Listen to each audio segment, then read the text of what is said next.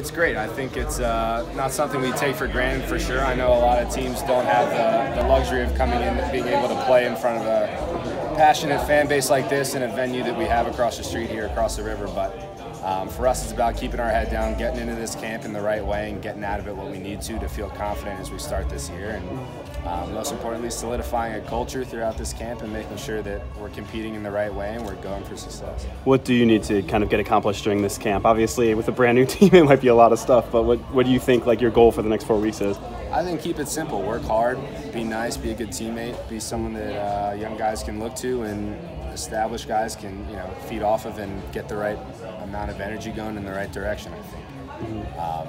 Preseason is a great opportunity. Not many teams are going into a similar situation like this where you're starting fresh with a clean slate. And that alone is incredibly energizing, and I think all the guys feel it, and days like this just solidify it.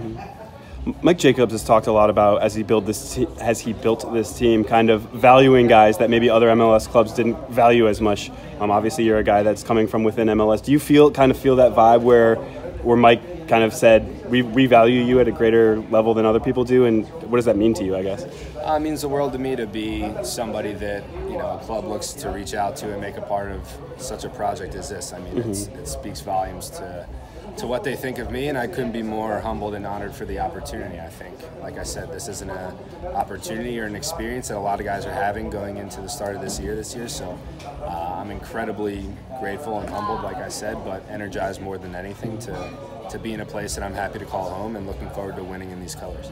What was going through your head when you were up on stage? Wow.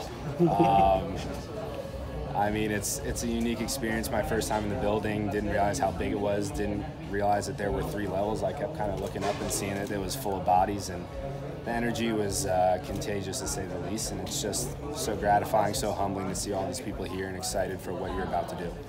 What do you think are realistic expectations for a team that's basically built from scratch, jumping into MLS? Win. I think it's pretty simple for me. I'm a pretty straightforward guy. If it was any other league, I think maybe it'd be a taller order to step in and be super competitive and expect, accolades and win things and trophies right away. But this is MLS. I think, you could look around the league and pick a group of random 11 guys any week and they could have a chance to win a game, let alone a team that's put together the way Mr. Jacobs has put it together and this club has approached it. I think we have a lot of guys here for the right reasons, looking to do the right things, and for us it's just the first step to get down to training camp and to put this first shift in and to come back and know that we're going to be in the thick of it right away and lining up across from 11 other guys that want to win.